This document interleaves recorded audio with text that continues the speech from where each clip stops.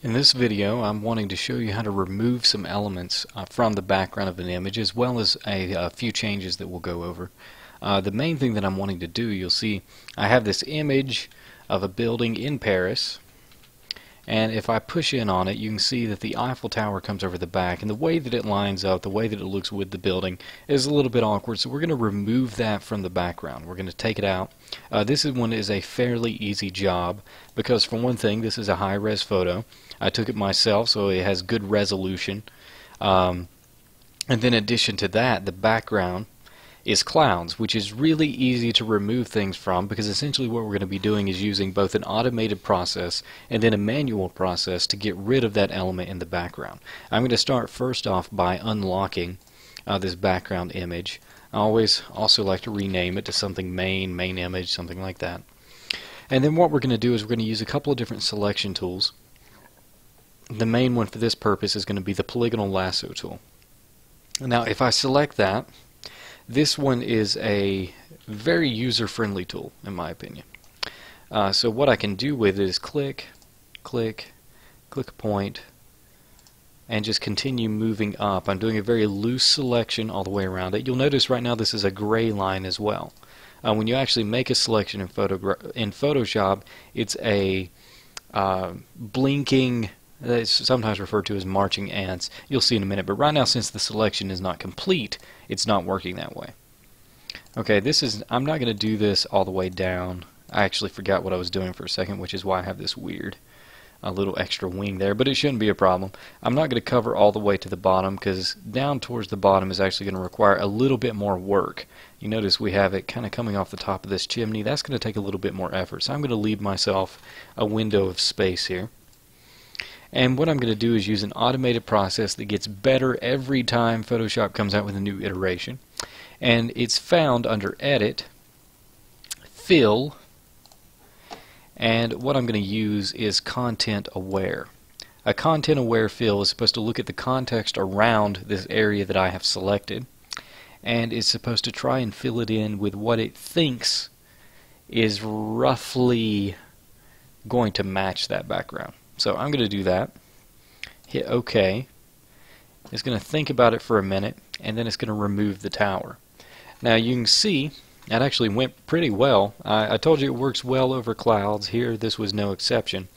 So let's see what kind of the aftermath is here. I'm going to hit Command D to deselect, and then I'm going to scroll down, and you can see it created some small changes in the clouds over here. Fairly negligible. Clouds are really easy to work with up here. But the weirdest things that happened, and this is why I cut it a little bit short, is it tried to pull in little bits of the roof. It really does not look quite right. So what we're going to do is remove that part manually, since it did such a good job removing the rest of it up here. So I'm going to start down here at the bottom, and since this is a nice easy to follow piece of geometric construction, this chimney is, it's all rectangles, I'm going to follow along the edge of it using my Polygonal Lasso tool.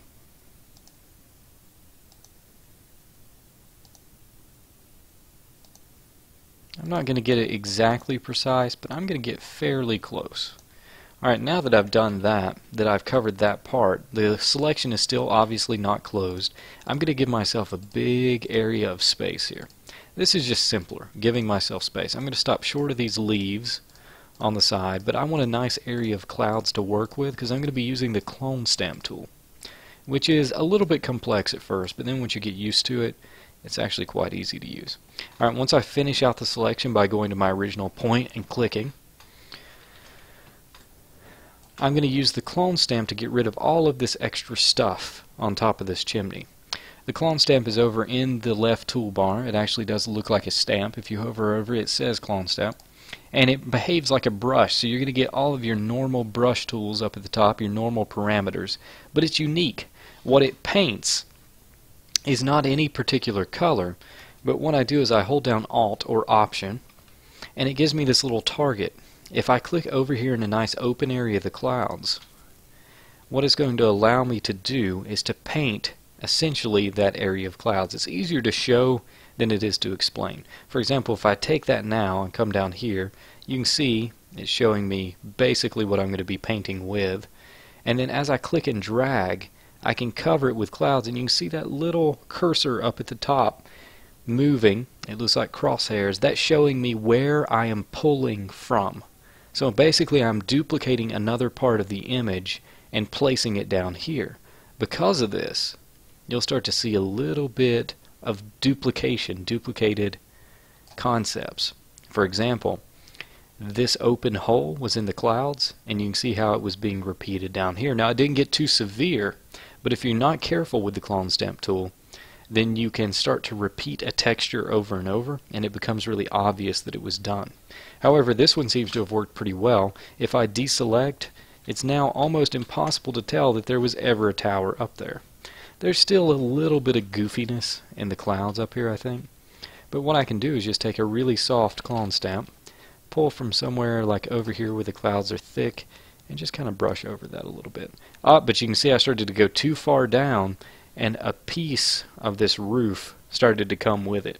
This is why you have to be really careful with the clone stamp, because if you get too close to something, it's going to duplicate the picture. It can't tell what is clouds and what is building, so I just had to be responsible with its use.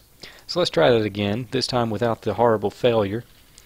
I might even go with a smaller brush size and just paint a little bit of this in, pull a little bit from over here, paint a little bit of that in, a little from up here. Doing something like that will usually give you a better result. If I look really closely, I can tell that I've done it, but that's mostly because I know that I've done it. The average passerby, especially with clouds, would never have any idea that something had happened.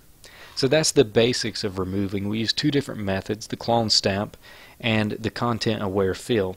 And the combination of those two are very, very powerful for removing elements, especially over easy backgrounds like skies. If I was wanting to remove something from down here, say this hideous trash can, I'd probably use the clone stamp, and it would probably take me a long time. I'd have to be very meticulous. So more often than not, if you do need to remove something, hope and pray that it's over something nice and textured, like clouds or maybe in the midst of these leaves even, would be easier to do. When it comes to man-made structures and figures over backgrounds like this, it gets a lot more difficult.